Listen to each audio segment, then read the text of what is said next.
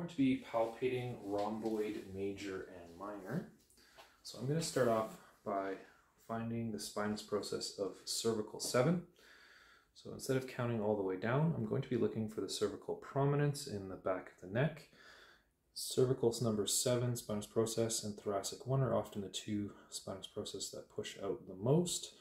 Once I've landmarked what I believe to be that cervical 7 and thoracic 1, I often place 2 fingertips over top of each one and passively rotate the neck, and I can feel underneath my index finger here, this vertebrae is moving a little bit more, which is helping me indicate that this is the cervical 7.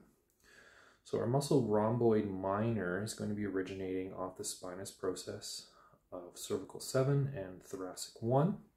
So I'm going to put 2 fingers indicating those two. And then rhomboid major is going to be originating off thoracic 2, 3, 4, and 5. So you basically have 2 parts minor and 4 parts rhomboid major. So our origin for rhomboid major and minor are along here on the spinous processes, and not on the most external part, more on the lateral aspect, kind of towards the lamina on the spinous processes. The muscle fibers are going to run inferior and lateral, like so. And the beginning of the fibers for minor are going to be attaching at what is called the root of the spine of the scapula, which is basically where our medial border meets the spine. So the beginning of that spine of the scapula, some texts will also call this the medial angle of the scapula. So rhomboid minor travels this direction.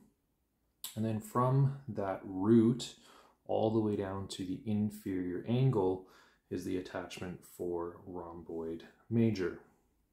So again, from thoracic 2 to 5, towards the root all the way down to the inferior angle, making this a much wider muscle for rhomboid major.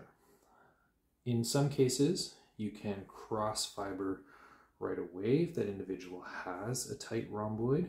So on our body's case right now, I can feel quite a few strands running in this direction, so I'm cross fibering, but otherwise I'm going to ask for a small amount of scapular retraction.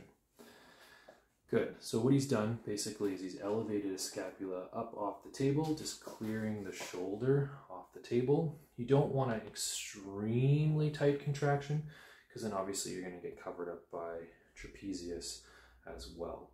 You will feel trapezius contract with this, however, just starting to engage that muscle. Good. I'm feeling those deeper fibers tighten up.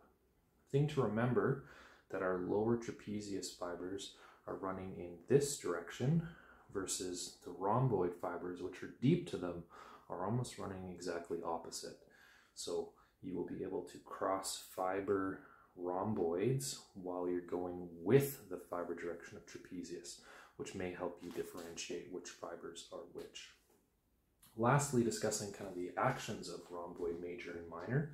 They work as a group, and so again, because of our fiber direction, their primary action is going to be retraction, bringing this together, but because they slightly go from superior to inferior, there's also a little bit of elevation, and because they're trying to bring this medial border closer to the spine, they actually end up doing an amount of downward rotation.